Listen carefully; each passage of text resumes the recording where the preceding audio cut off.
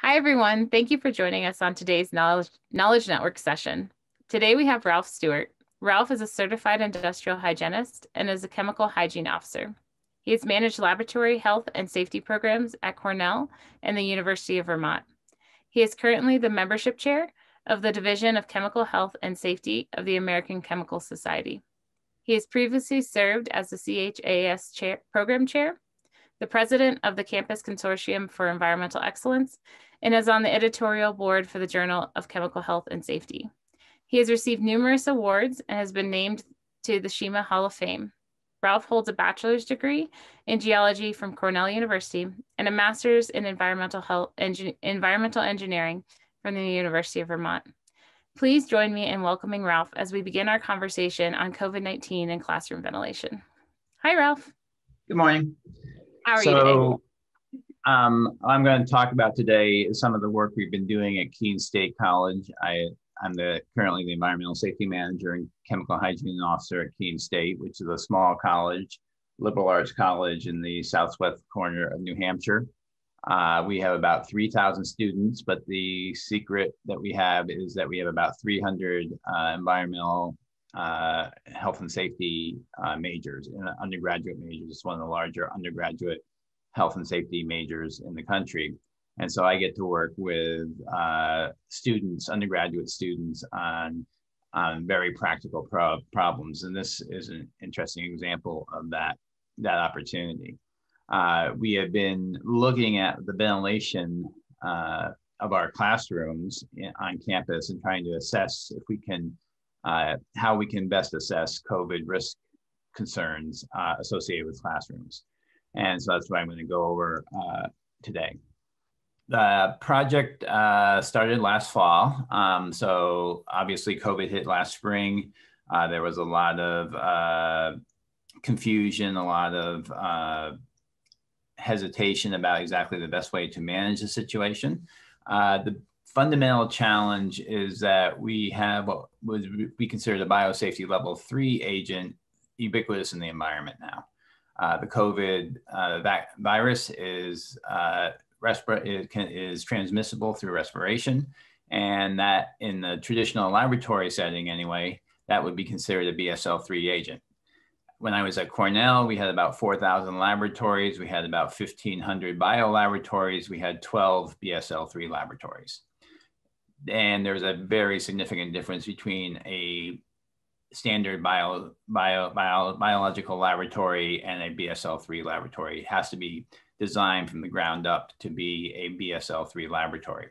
And obviously no campuses in the country or in the world probably built their classrooms to be BSL-3 rooms. So we began to think about how do we manage this risk associated with COVID transmission, particularly in classrooms, given the architecture and the engineering that we have inherited from 100 years of campus operations.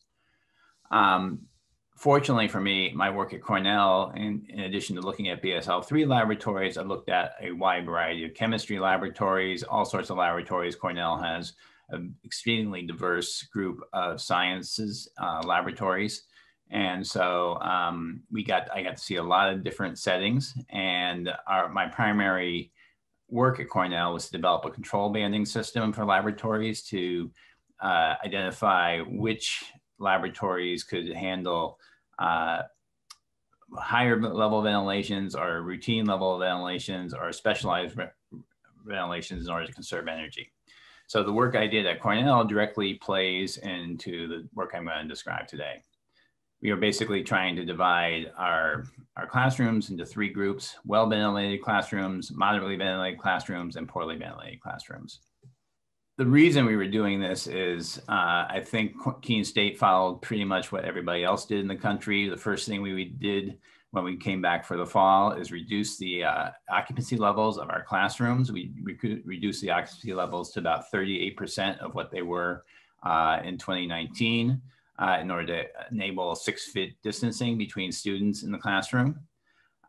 We started investing in in-room air cleaners, HEPA filters that could be used to reduce the amount of particles in the air. And we began to think about our classroom scheduling practices, specifically the idea of back-to-back classes in the same classroom, raised concerns about the inability of the ventilation system, some ventilation systems, to clear the air between classes. So we decided to look at all those issues as part of this work. From my own personal experience working in an academic setting, and as well as talking to colleagues, it's that when COVID hit, just having data in general to go off of and help you make decisions on what do we need to reduce the class size to, what is the appropriate scenario for each kind of lab or classroom setting. That was something that I think people struggled with a lot, because typically when we're making judgments as EH&S professionals, we're gathering data. And if the data is not there, especially with COVID-19, that makes it extremely, I would say, exhausting to a point to do your job. So I think this is a really interesting idea. Well, that's one part of it. The other part of it is that you may remember last year at this time, there was a lot of speculation, both scientifically, but also politically, but also technically, but also at the public level, in what the best approach to controlling the transmission of COVID was. And it depended a lot, the advice that people generated depended a lot on what their personal expertise was. So chemists and medical people and engineers and EHS professionals and politicians all had different perspectives on the same question. And so there was a lot of conflicting advice going back and forth. So what happened at Keene State is we sort of gave up. We said, okay, we're just not holding classes after spring break. We closed down. I was teaching a class at that point. The whole second half of the semester, we just did it by Zoom. It was a sudden change in the way I was teaching, obviously, between the classroom and Zoom, and it was a real stressor for everybody. And then we took the summer to sort of think about what we had learned during the spring break. And I said, these are the three key items we came up with: decreasing the occupancy, getting air cleaners into rooms, and evaluating concerns about overscheduling. So as I said, there are many different technical perspectives on the question, and I come at it as a certified industrial hygienist. Industrial hygienists think about ventilation in a variety of different ways. We recognize that ventilation systems are designed with competing interests in mind. Fundamentally, the standard approach to building a ventilation system is to, number one, control temperature in the space. So, ASHRAE has its standards for comfort zones that you need to hit to have 80% of the population happy with the space they're in. And they're talking about temperature and humidity restrictions. I think it's 68 to 74. It's a pretty narrow band, actually. So ventilation systems are, number one, built to control that. Number two, they control odors. So when you have an occupied space, you have people breathing, you have people sweating, you have people working. They create odors, and the primary control around that is just provide lots of air and dilute those odors away. And number three, since about 1990, all the ventilation designs have really focused on energy costs. And so there's a competition between those values as the design engineer builds a particular building. So this may be jumping ahead, but in terms of COVID, was there any, in those three competing ideas, was there any one in particular that really kind of pushed forward as like, this is going to be more important as we address our COVID issues? Yes.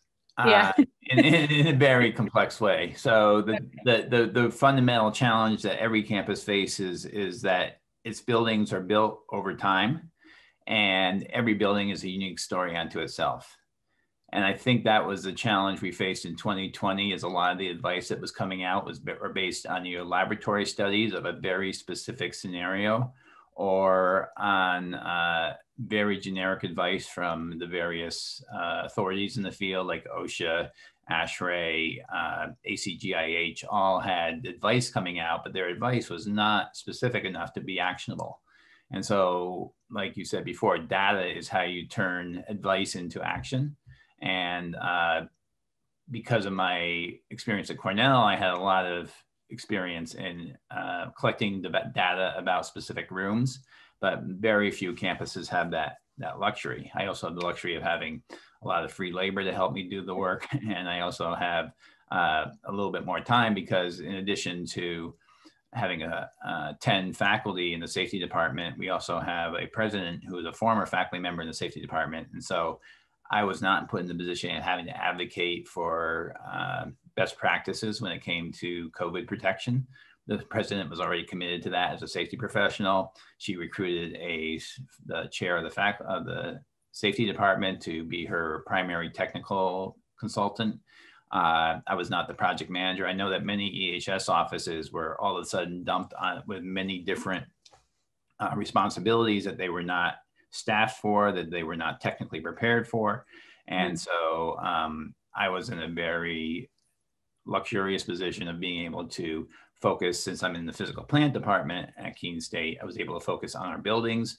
I did not have to deal with student behavior issues. I did not have to deal with, well, I do deal with PPE management for campus, but I had very broad outline of how to do that. So I did have time to really think about ventilation and move forward and what the role of that was.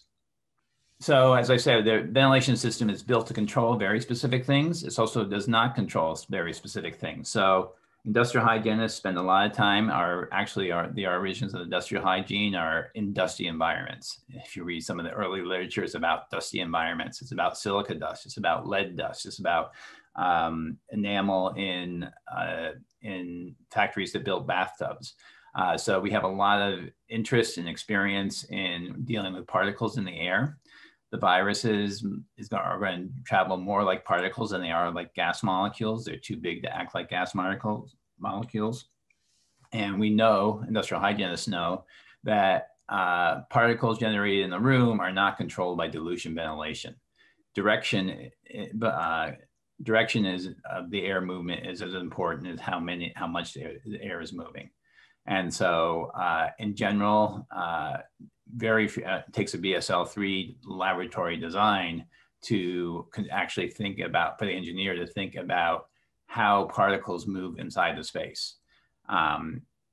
It's not part of the design process. And like I said, there's no public spaces that are BSL-3. Well, there are in the hospitals, they do have BSL-3 style ventilation systems for specific rooms. But I think that was one of the high stress points last year at this time, is that the hospitals did not have enough of those spaces to handle the patient volume they were facing. So I seeing pictures of the medical technologists really having to gear up quite heavily in PPE at the time because they're working at, just a clean bench, and that's all they had access to in their hospitals. Right, and the patient care situations too. They were putting, infectious COVID patients in average rooms, and so the particle of the COVID, I remember they had a lot of pictures of patients who were garbed in PPE, not to protect the person, but to protect the people around them. And that was sort of one of the things that I don't think many non-industrial hygienists appreciated about the situation, is that the ventilation system was just not part of the solution. The good news, the other aspect of this from an industrial hygiene point of view is that ventilation practices have evolved a lot over the last 30 years, because as I said, since about 1990, we've been reducing the amount of fresh air supplied to spaces to control energy costs. And that has led to a lot of indoor air quality problems. And many industrial hygienists of my generation, I started as an industrial hygienist in 1985. We spent 10 or 15 years just working through many indoor air quality problems on whatever organization that we were working with. Office spaces, laboratories, shops. People had concerns about odors, about symptoms, about a wide variety of things. And it took us a long time to develop a standard method for approaching indoor air quality problems. And the good news at this point is that one of the key lessons we learned in that process was about communication. We had learned that we have to communicate with the occupants on an ongoing way, in a two-way format. We have to hear from them what their concerns are. We have to explain to them how we can address those concerns. And sometimes we can address those concerns fairly simply by rearranging offices or identifying a source. Other times we have to rebuild the building. I've been through several adventures where we ended up rebuilding the building to address indoor air quality problems that presented significant concerns. So just like every campus, Keene State has a mixture of legacy and modern ventilation systems.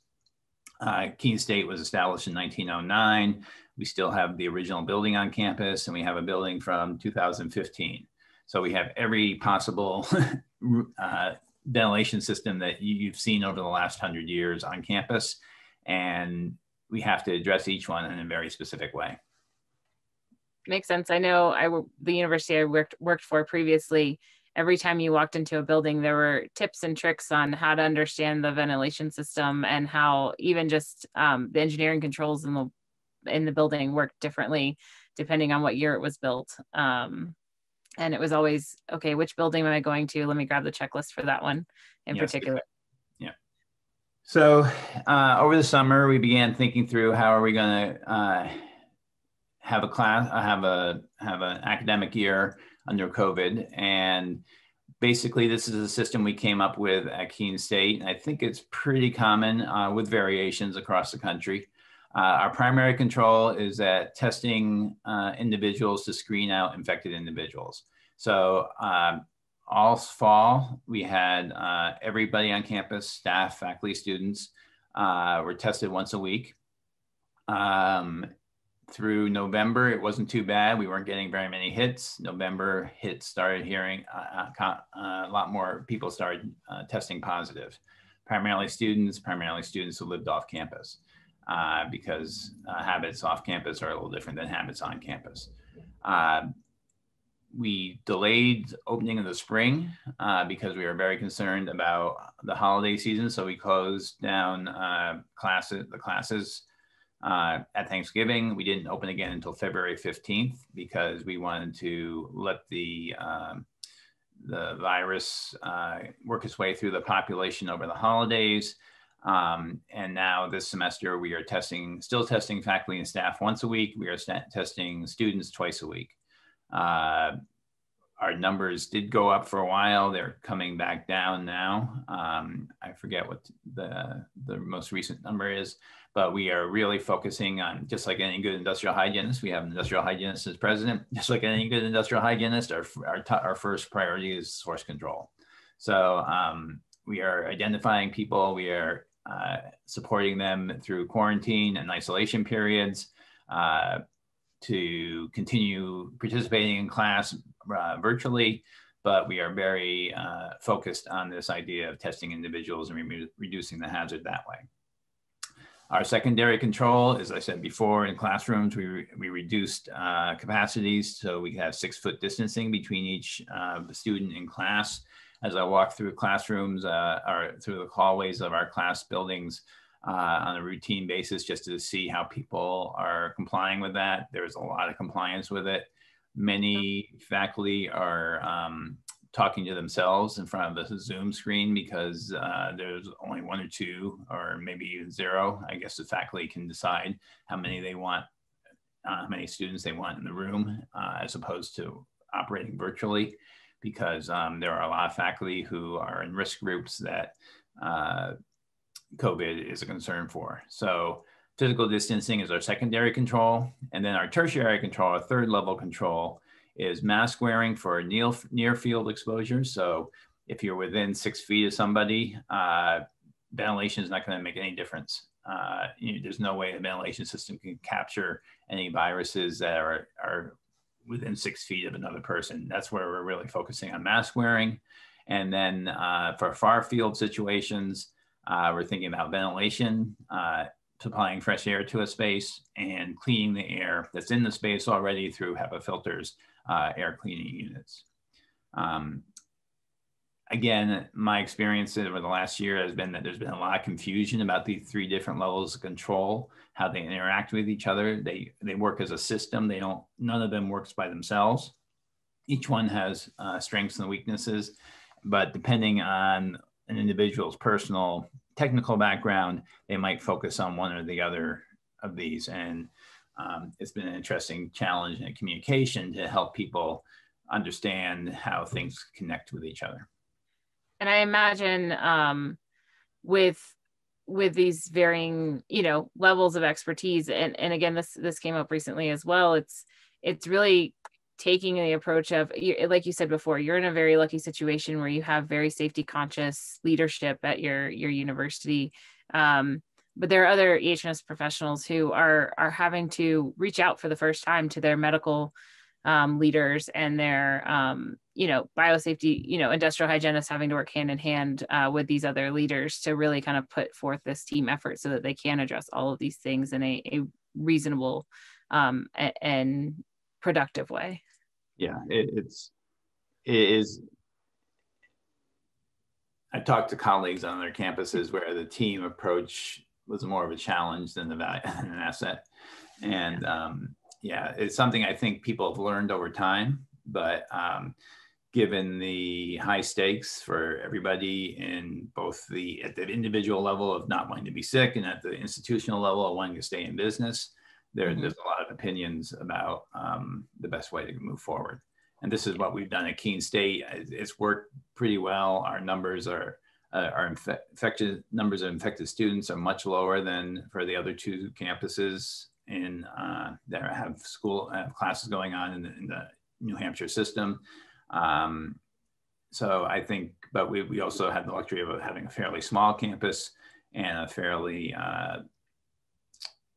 our buildings, I was pleasantly surprised when I got to Keene State that our buildings have been well maintained over the years.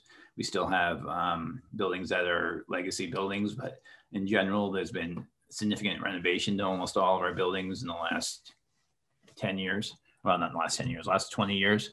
And we have fairly modern systems. There's a few buildings that don't have that in place, but most of our buildings are pretty well the modern ventilation systems. So the Swiss cheese model I showed on the previous slide alludes to the fact that there are holes in any particular layer of protection. And this particular slide starts thinking about what are the layers in the holes in the ventilation layer. So moving forward, we expect ongoing concerns around COVID for, we don't know, probably years that we'll have to be considering COVID. And that means that the ventilation system is going to need to be continuously evaluated for how it's managing particles in particular. And so there's three key concerns I'm aware of in the ventilation system. Number one, as I mentioned before, airborne particles move differently than gases. Gases move by diffusion and in a fairly predictable way. And you can expect them to be well mixed in a room. In general, when I do CO2 studies for occupancy in classrooms, I don't see a lot of difference between one side of the classroom and the other. With particles, that's not the case. I see one set, depending on where the particle release is, very specific areas of the room will have many more particles than other areas of the room. So that's number one challenge. So related to that challenge is what we're concerned about is super spreader events. So some of the most famous super spreader events are situations where an infectious individual who doesn't know that they are infectious is in a public setting that is upwind of other people. So the ventilation system has air blowing past the infectious individual to other individuals. And in those situations, you can have dozens of people become infected, particularly if they're there for a period of time, an hour and a half, like they may be if they were at a dinner or something. So in those situations, infectious individuals may create or may be part of a super spreader event that that the ventilation system helped make happen just by the direction of the air movement in the room.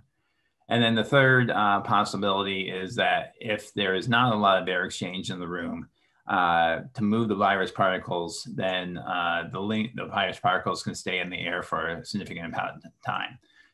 Doesn't appear that we know very much yet about what size the virus particles are. The viruses themselves are pretty small, but they're often attached to either liquid particles or solid particles, and how the particles move can't depend a lot on the size and the shape and all sorts of other aspects of the particle that it's attached to. So there's a lot of interesting questions, which until 2020 were theoretical questions, and now they're very practical questions about how can the ventilation system control particles in air. You've mentioned that we're going to have to deal with COVID for quite some time, for a number of years. But I imagine that all of the data you're collecting for COVID and classroom air quality also applies to other viruses as well. I've had conversations again where it's much different than, 2 years ago, if you had the flu or onset of flu, some people still didn't think twice about going into the office to work with the flu and not wearing any kind of mask or PPE. But now that's really changed with COVID. You're not allowed to come into work whatsoever with a fever or temperature, and there's a lot more restrictions when it comes to going to work sick. And so I imagine that this research that you're doing is also going to apply to other viruses as well, in terms of how you deal with it, how you look at indoor air quality, and classroom ventilation for quite some time for broader applications as well. Right. Yes. And that's a really interesting challenge, because people do have a very, design engineers have a very specific set of criteria, which I described before. And if we add to that criteria infection control, that's going to change a lot of, it's going to change a lot of things, but it's going to change a lot of budgets and a lot of timelines for installation of new systems. So in addressing those different concerns about the holes in the Swiss cheese, there's 3 strategies I'm taking to assess those 3 hazards. Number one, trying to understand how the direction of air movement in our classroom spaces, as well as the speed.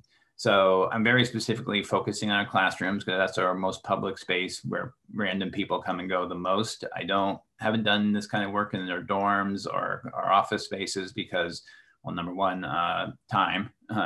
Just doing this for, I've been doing this for about 5 months for classrooms, and I'm trying to develop a more streamlined approach for other spaces. But for now, I'm strictly focusing on classrooms. So I have to figure out what direction air is moving in classrooms. And again, this is very specific, not only to the building, but also to each room within the building, because many buildings have different shaped classrooms. So the shape of the classroom makes a big difference in the direction of the air moving in the classroom. Secondly, in terms of super spreader concerns of infectious individuals, we try to minimize air turbulence. So having turbulent air means that the particles in the air are going to move very unpredictably. They may move in a very specific direction towards a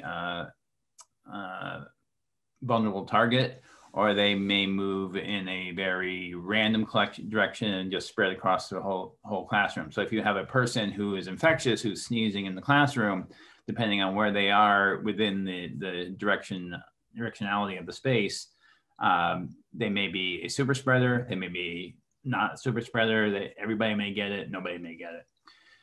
And then the third we're trying to provide clearance time between classrooms between classes, so that classrooms are not used back to back to back. And in fact, we've established for the fall semester that we're going to have an hour at lunch and an hour at dinner when classes will not be held at Keene State, just so we have a clearance time for all of our classrooms. We're providing HEPA filters, HEPA air cleaners, and we have used ionization air cleaning technologies in a few spaces where we couldn't use HEPA air cleaners. And I'm monitoring CO2 levels on a daily basis in our classroom and buildings to identify potential problem areas. So this is how we're collecting the data in trying to convert it into useful information for upper management. We organize our buildings into poorly ventilated spaces, moderately ventilated spaces, and well-ventilated spaces. Our well-ventilated spaces have all been, well, the top three have all been renovated over the last 10 to 15 years. We have good control of the ventilation system. We immediately swapped out before we opened classes again. We immediately swapped out to MERV 13 filters in the space. We left them at 100% fresh air as much as possible. The moderately ventilated spaces include older ventilation systems or more modern ones, like the living learning space is a modern, that's a 2015 building, but because it was built for LEED standards, it doesn't have very much air going into it. So it's interesting that, that modern spaces have limitations on ventilation that are different than some slightly older spaces. And then we have the legacy buildings, the poorly ventilated buildings, or the legacy buildings, which are built in 1950s, and some of these are original and just have space heaters in the space. They don't even have a ventilation system. And so those are the ones that we really focus on in terms of providing air cleaning and other strategies too. It's interesting when you have just space heaters, how you're going to have to pay attention to those areas much more, because to me that's kind of it. I guess so. Being from Florida, you know, you're used to every building having an AC system and things like that. But I imagine in New Hampshire, it's not a requirement to have, you know, an AC system. It doesn't get nearly as hot. But yeah, so I think my mind is kind of just thinking about all of the things that you would have to do to make sure that that space is safe and clean.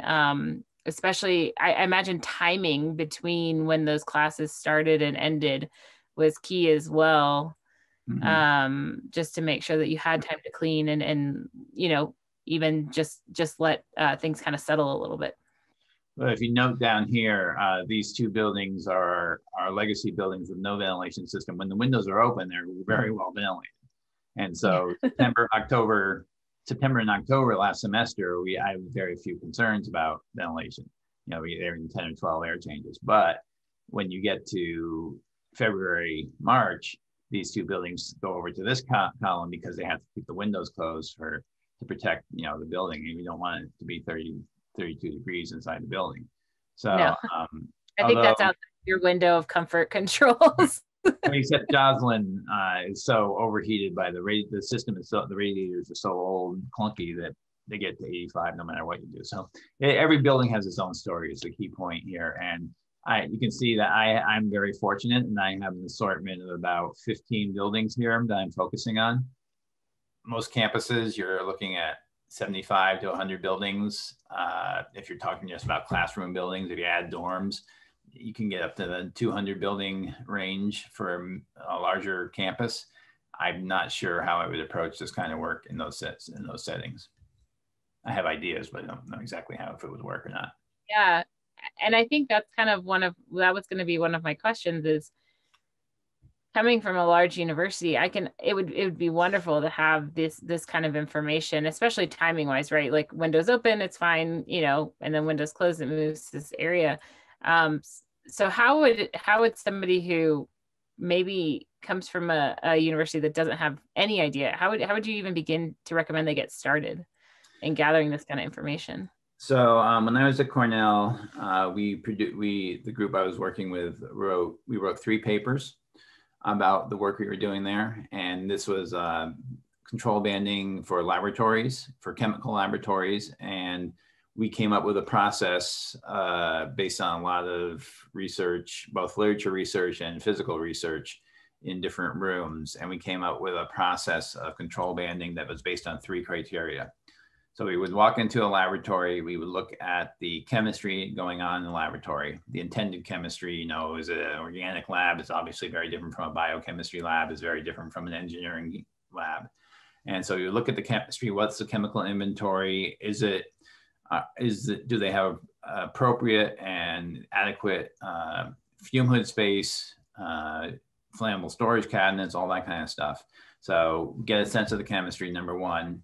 And if we felt like it was a chemistry that was manageable, okay, so that was our first criteria. Our second criteria was the shape of the room and the ventilation effectiveness. So basically we did about 60 or 70 rooms where we went in and did the CO2 testing that I it's described in another paper, and got a sense of how that those of us who are doing the work could sort of intuitively develop a professional judgment about this room is likely to be well ventilated, effectively ventilated throughout, or there may be dead spots in the room. That was really the question. And then the third piece was housekeeping. You know, that some laboratories are very strict about their housekeeping practices, and other laboratories not so much. And so you could walk into a laboratory in a minute and a half, identify housekeeping issues. And so those three concerns helped us determine, should this laboratory for chemical purposes have 6 air changes an hour or 8 air changes an hour? And what we found is that we could do about 80% of the labs could have 6 air changes an hour, but the 20% that needed 8 air changes an hour were totally unpredictable. We would be walking through a food sciences building, and we be saying 6 and 6 and 6, and then all of a sudden you walk into this room and there's a faculty member who's trying all sorts of new stuff with all sorts of weird chemistry, and it's just totally different from everything else that's going on in the building, and he needs 8 air changes an hour. And so you have to do, what I learned is you have to do you can't just say, well, this building is biology. It's not going to be a problem. There's always a biologist who's heavily duty into very exotic chemistry, and you have to visit their lab and help and get a sense of both the chemistry, the housekeeping, and the ventilation effectiveness of the space in order to make a determination. Now, in the COVID world, we're talking about particles, not chemicals. We have to think about a different approach to this. And this is the beginnings. This is the kind of research I was doing at Cornell for chemicals. This is the way I approach it at Keene State when it comes to particles in classrooms. So that's sort of where the inspiration for this work came from. Okay. Well, and I guess maybe we'll get to this later on, and maybe I should save this question for later, but it's on my mind now. Yeah. Is with these buildings, and we've talked about the virus particles, are very different than gas particles that would be kind of centrally located to a certain area of the room, rather than kind of evenly spread across.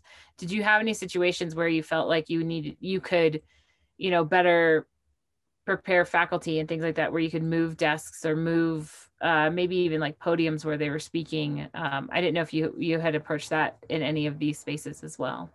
We haven't gotten to that level of detail yet at Keene State. We did run into a couple of situations at Cornell where that specifically came up, and it was based around air movement in laboratories that were surprises, because the fume hoods were put in such a place that they sucked essentially all the air in their neighborhood into them. And so there was an odor problem. And they said, well, it's right next to the fume hood. It shouldn't be a problem, right? The fume hood is capturing it. The fume hood does not capture anything that's not inside the fume hood very well. And so we did some testing, and we showed that the air movement in that particular laboratory essentially avoided the source of the odor. And just because of the way the shape of the room and the way it was laid out. So you're one step ahead of me in that's it. And it is interesting as we do the work at Keene State, is that podiums do seem to be sort of, and it makes sense, they're sort of the center point of the room, right? And they do seem to be the center point of the ventilation system as well. We haven't identified how we responded to that actually is sort of in the next slide here. So I mentioned we're optimizing our class schedule by reviewing class occupancies and reducing back-to-back scheduling, but we also have put out about 100 air filters. So we have a universe of probably, I would say, in terms of 75 to 80 classrooms on campus that we're monitoring. I knew early last year, about this time last year, that air cleaners were going to be important. They were also very scarce at that point. So we bought 50 of them. for specific classrooms on campus, including the child care center. So we have a daycare center with, well, this year they're running at half capacity, but with a lot of kids in there. So they were a high priority for protection. We have a very active music department, and they have, so they have a lot of spaces where they're singing and playing. Obviously, they've physically distanced their practices. They would go outside as much as possible to practice, but we put a lot of air cleaners into their spaces. And then the low ventilated, naturally ventilated buildings are places where we put the air cleaners. So those were our top priority for the air cleaners to go in. Then over break, over the fall semester break, we had been able to get 50 more air cleaners. We put them into our other classrooms to control particle counts there. Again, this is similar to what I was just explaining about the Cornell chemistry lab situation. Keene State, the question is not what the airflow rate needs to be, but is how many air cleaners do you need in the room? Okay. So some of our classrooms have 2, some have 3, some have 4. If you get more than 4, you're running into noise problems. So we have very specific. We go and look at the room. We look at what's available, how it might impact noise, and based on that we deploy. As I said, we've deployed about 100 air filters into about 70 spaces. Fortunately for us, our 2 biggest classroom buildings are modern enough that they don't really benefit from air cleaners. There are a few air cleaners in them on faculty request. So as I said, it's down here, a third. Faculty can request classroom air cleaners. I provide that. I go and look at the classroom, and if I think there's value added, then I will provide an air cleaner for them. And so the data on whether air cleaners make a difference from a risk point of view when it comes to COVID virus is not entirely clear, because HEPA filters are very good for cleaning air coming into a space, but once the source of the problem is not the air coming in, it's the air that's in there if there's an infectious individual, right? Yeah. And so if that infectious individual doesn't have to be next to an air cleaner, it may not make any difference to the hazard, the risk level in that particular room. I mentioned we do have some ionization units as well. The data on them is even less convincing, but there are certain situations, the recital hall, the music recital hall, we just could not provide enough air cleaners, air cleaning units to put in there. The ionization unit we put into the ventilation system to try to alleviate that. I haven't seen a lot of data that convinces me, either in the literature or at Keene State, that convinces me that ionization units are doing a lot for us. So that's sort of, yeah, the system that's developing now is based on air cleaners in spaces. And then the additional unit, the other thing we're doing is monitoring CO2 levels. So CO2 tells us about the occupancy level, how many people are in the space relative to the amount of ventilation they're getting in there, amount of fresh air. You can see classes happen and the ventilation goes up. They're always, these particular rooms are about below 600, which are pretty low. CO2, anything over 1,000 is when people start getting nervous about it. But the key point here is that these are the particle numbers for the same classrooms at the same time. And to me, I don't see a lot of correspondence between the number of particles in the space and the number of people in the space. No. There's a lot, they are not really well connected. We've been working the numbers to try to figure out is there a correlation between CO2 and particles? Is there a way what's the best way to measure the particles, given that we don't know which of these particle sizes? So this is 10 microns, 1 micron, 2.5 microns. We don't know which of these are most likely to contain a virus, an infectious particle. So how do we assess the risk associated with more people in the room if CO2 and particle size do not correspond to each other? Yeah, and I think that's really interesting is that you don't see, you still see an influx of in the various particle sizes, even when there's low occupancy in these classrooms. So, and I can start to gather that, I mean, right, in a research controlled lab, you could maybe find a way to tag the virus and see how it traveled and things like that. In a classroom setting, this is really not an option. So I'm wondering if do you have any guesses as to what would better tie to deciding how to measure these virus particles? That's the $1 million question right there. So we are planning on having fall semester. So we were planning students coming back to fall semester full force, whether we will be able to maintain the testing program I described, given the financial need, the financial requirements to maintain the testing program. So right now, these particles, I'm pretty confident they're not infectious, right? Because we don't have infectious individuals on campus. We know who they are and we get them off campus. If we don't do testing of the population, these are potentially infectious. And so being in the classroom on this day is a whole lot worse than being in the classroom on this day. And, I don't see patterns yet in if you compare classroom to classroom to classroom, you can see sort of common sense patterns that, for example, having air filters and air cleaners in a room will cut down the length of time for the particles to return to decay back to background by about a half. So it's usually about an hour for particles to return to background. In general, it's about a half hour. And this is obviously lots of curly cues and disclaimers around this, but that's where our preliminary data is showing that we can get back to background quicker when we have air cleaners in the room, which makes sense. But it's very specific to those data. It's very specific to the room in case it's not a principle yet.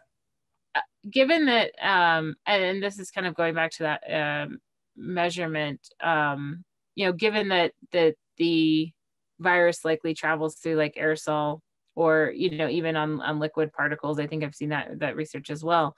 Would it be helpful to measure, water vapor or things like that in the air as well? Or is that kind of... That's an interesting issue as well. There is speculation. I haven't seen data, but there is speculation that COVID virus will survive longer in drier air. And in New England in the winter, our classrooms tend to be about 10% relative humidity, between 5 and 10%, because you're taking outdoor air, you're heating it up and you're delivering it at 70 degrees when it was 20 degrees outside. Yeah. So it's very dry air, and the very dry air is where the people are, where the potentially infectious individual is. And so COVID may be happier there. So humidity is interesting, but it's very hard to control. At UVM and at Cornell both, there's a lot of concern about humidity control for animal rooms. It's very difficult to do. I don't know what the situation is in Florida. You can probably get up to 40% humidity in January. You can't do it in Vermont or Ithaca. I think it's 100% humidity all the time, to be honest. There's a lot of moving variables here. I saw yesterday in the paper that there is a commercial product coming out to collect and analyze COVID particles in the environment. It was not a product yet. It was just a technology that's in development, and they didn't mention any prices associated with it. I imagine the collection device may not be all that expensive, but I imagine the lab work is fairly expensive. So I'm hoping that in the next year or two, we have a lot of opportunity to explore these a lot further now that the value of this, both the science and the technical data, is much more clear to everybody. Yeah.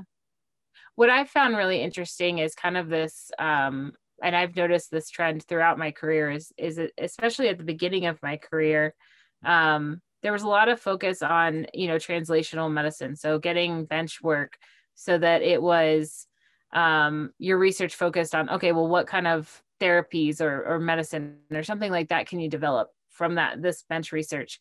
But I've actually seen kind of the shift, especially with COVID, back to, just basic science research, understanding the virus particle, the size, the shape, how it moves, and even things like measuring air quality. These are all basic science research things that maybe doesn't translate into medicine, but it does provide tools. And I think that's a really important step for scientists and labs, and even as EH&S professionals, that, yeah, it's great to get to the point where you have maybe a lucrative drug that you can sell or something like that. But you really, in order to get to that point and provide protection, you really need these foundational pieces of knowledge to move forward. So I think that shift has been really interesting. And just, I think COVID really highlighted that for me in particular. Well, the vaccine is a great example of that, right? I mean, Mm-hmm. without all the basic science that has been developed over the last decade, we would not deliver the vaccine in a year. It's just amazing when you think about it from a scientific point of view. But they still have the benefit in the vaccine case. They still have the benefit that they're working within a very specific culture, medical culture, public health culture. The COVID situation in the field, you have competing, you have a science culture, you have an engineering culture, you have a public health culture, you have all these different groups that an industrial hygienist in the EHS field in general work with these people on very specific ways. And all of a sudden they may not be comfortable or may not be used to working with each other. They gain comfort over time as they understand the limits of their personal expertise and how that impacts other people. But it's been fascinating to watch those cultural issues arise. Yeah, and I've had several conversations with people who work in sustainability. And what I've seen really interesting is sustainability it's still a relatively young career in terms of having regulations, set of regulations or set policies to follow. Whereas safety, it really is, to me, kind of the foundation of how sustainability can build off of it. And, I even talked about the risk matrix with a colleague who works in sustainability. And he was like, oh, this is a fantastic way to think about it going forward. And I was like, there's a lot of tools that EH&S professionals have developed that I think when you start tying in these groups, you can really learn a lot from each other and how to approach it, because there is a lot of wide ranging knowledge of in environmental health and safety professionals. You have your biosafety professionals, you have your industrial hygienists, and they are typically used to working collaboratively to a certain extent to solve a problem. And so I think it's a great model of teamwork when it works well, of how to solve a complex problem with varying levels of expertise. The other challenge we're seeing in 2020, 2021 is the rush to press.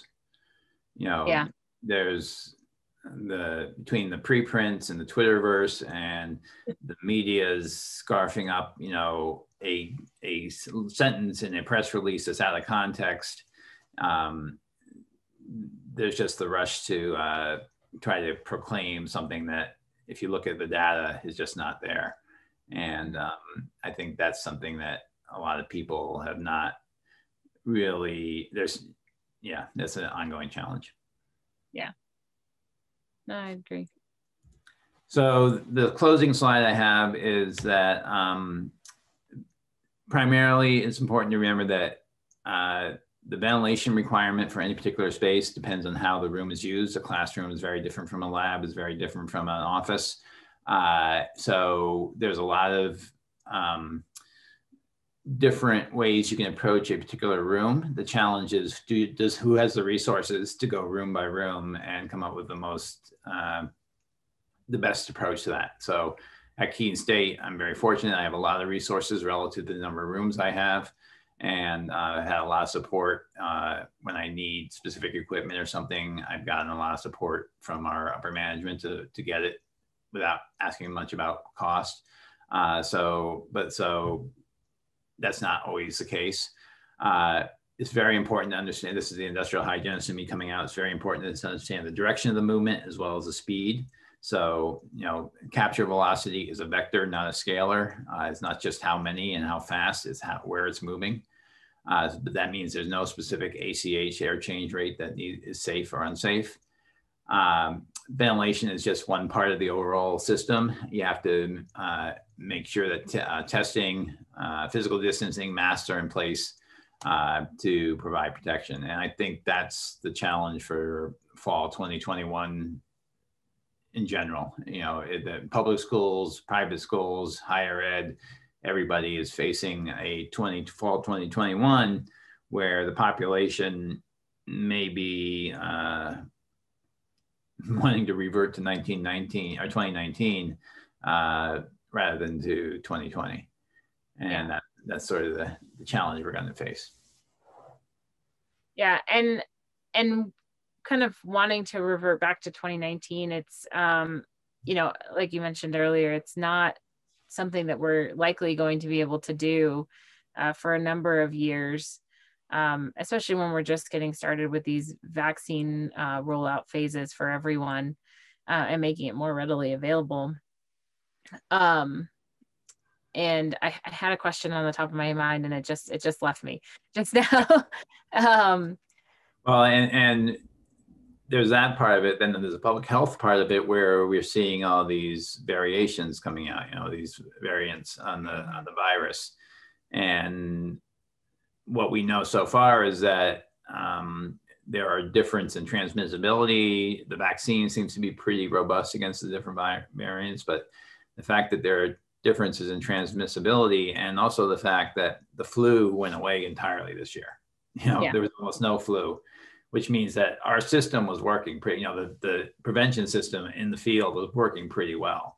All the standard transmission pathways were cut off pretty well, but COVID was still blossoming at that point, right? So there's something about COVID that's different.